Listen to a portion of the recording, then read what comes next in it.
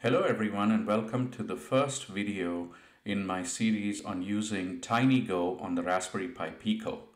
For those of you who are not aware of this, TinyGo is a Go compiler and a Go runtime environment for microcontrollers.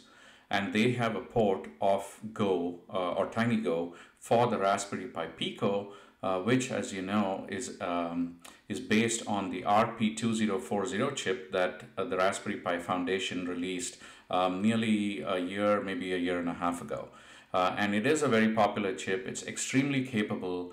I actually have some details about the chip and the Raspberry Pi Pico board on my website. The link is in the description below.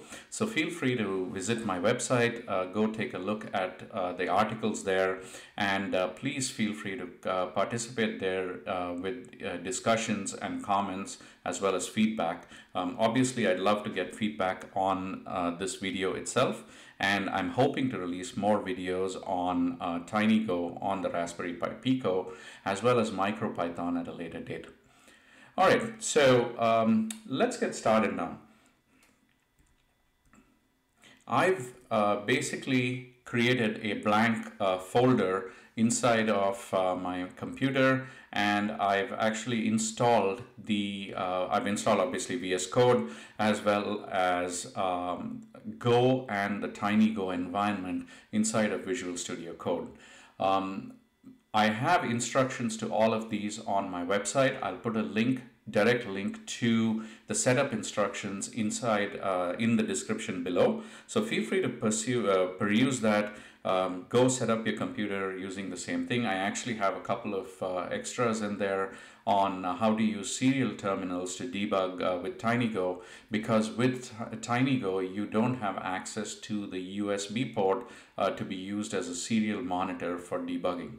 So you're going to have to use the UART on the chip or on the board in order to do debugging. So I've got all of those instructions there. I've also got instructions on how you can set up a very simple reset button so that you don't have to keep doing this nonsense of plugging and unplugging, unplugging and plugging the USB cable to put the Raspberry Pi Pico into boot mode. Okay, so now that we've kind of talked about a bunch of setup things, let's sort of dive into actually coding this very simple sort of program. The first step that I want to do is because we're in a Go environment, I'm actually going to create a new folder here where I want to put my application. I'm going to call it Blink, and within the Blink folder, I'm going to go in and initialize a Go module. So we'll do a Go module init pragmatic.tech, which is my website /blink.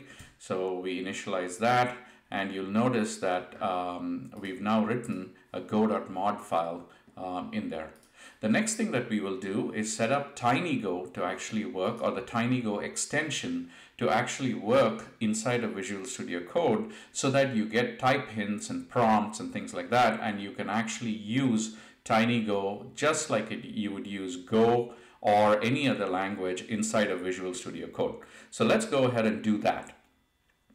So for that, I'm going to basically go to the command prompt, to the command window inside of Visual Studio Code, which is Command-Shift-P on the Mac or Control-Shift-P if you're on Windows. And we're going to search for the TinyGo extension, and you'll see there are two commands there. So we will basically click on the target command and pick Pico as the target board. The moment we do this, TinyGo essentially runs a bunch of little commands, and you'll notice that it's actually written a .vscode directory there along with a settings.json that basically pointed to some of the tools that it will be using and specific directories that it will be using for TinyGo itself. All right, so now that we've initialized everything, we actually now have TinyGo set up. There's not a whole lot else to do. You'll find as soon as you initialize TinyGo, you'll find in the lower status bar that you can see TinyGo Pico. So that was the target that we selected, as well as a link to Go 1.18.3, which is the version of Go that I'm using. Okay, so now inside of our Blink folder, let's go create a new file, and we'll call this blink.go, quite unsurprisingly, because that's what we want our program to do. So here we go. We've got a blink.go application. I'm going to just put in a simple comment so that it makes it easy for me to copy paste this later. And then let's start our actual program. So we'll create a new package. We'll call that package blink. And what we will do is, for the moment, we will import just the machine library, or the machine, the machine library. The machine library is basically a library that's provided by TinyGo, and or a module that's provided by TinyGo that provides a lot. That's basically how they port TinyGo to different boards. And so there's actually a machine implementation for the Pico, there's a machine implementation for the Arduino, and one for pretty much every device that TinyGo supports.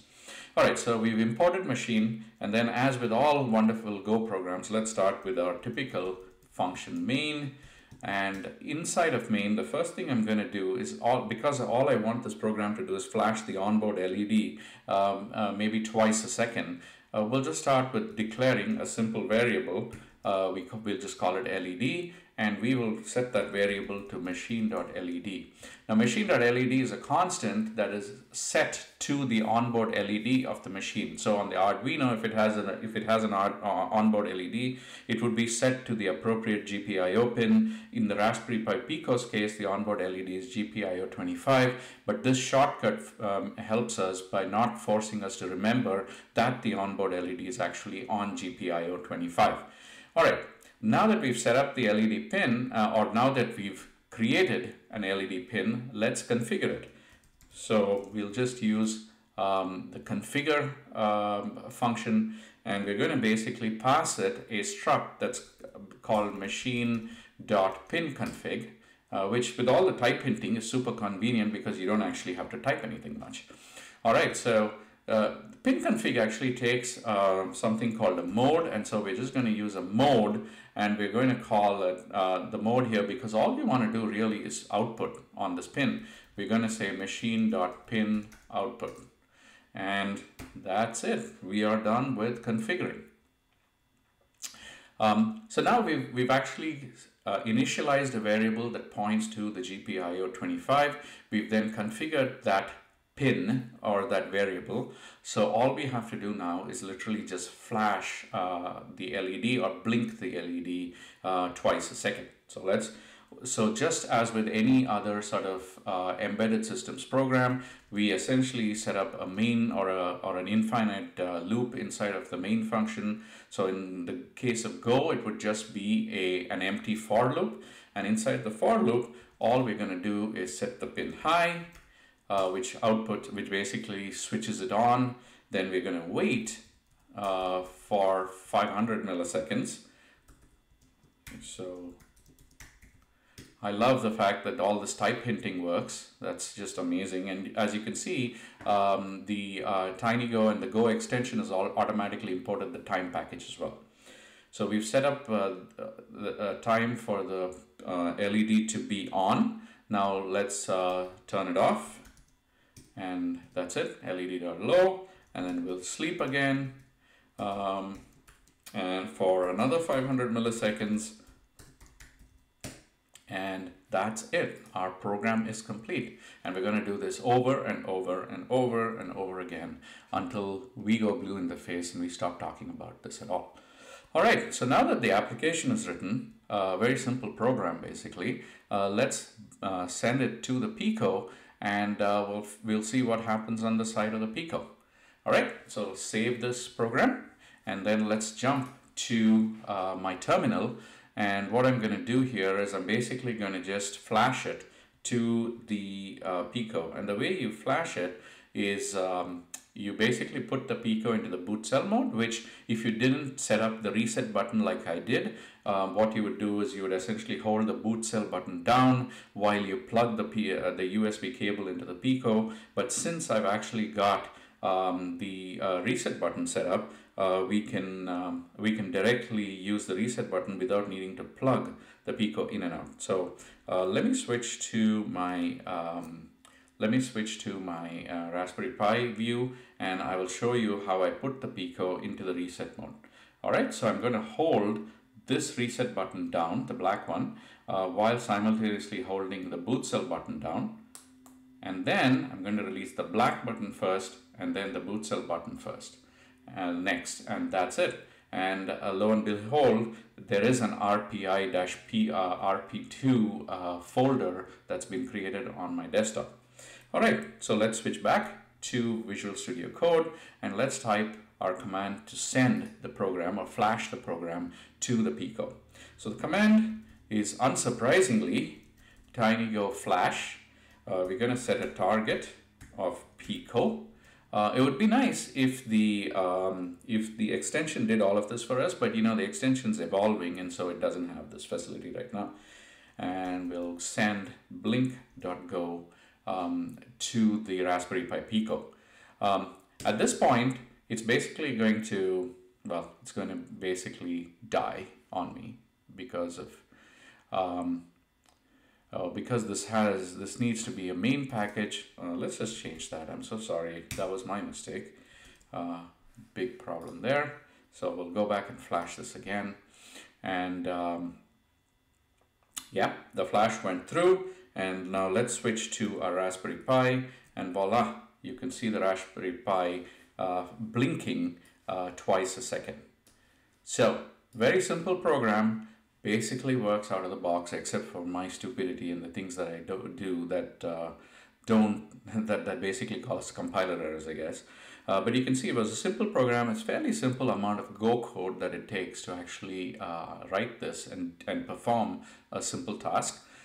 So that's it for this video. What I'm going to do next is so then in my next video I'm going to talk a little bit more about doing stuff in parallel or doing stuff concurrently on the Pico, because that is one of the facilities that Go gives you. It gives you this, it has this concept of what they call Go routines that can run concurrently. And so I want to show you how you can do sort of two things at once almost on the Raspberry Pi Pico using TinyGo, which is kind of cool. And so we'll do that in the next video that I will share with you. But for now, I'd appreciate you subscribing to my channel. I'd appreciate you visiting my website and viewing the articles there, and leaving me comments either on YouTube or on my website. Thanks a lot, and I really hope you enjoyed this video. Bye.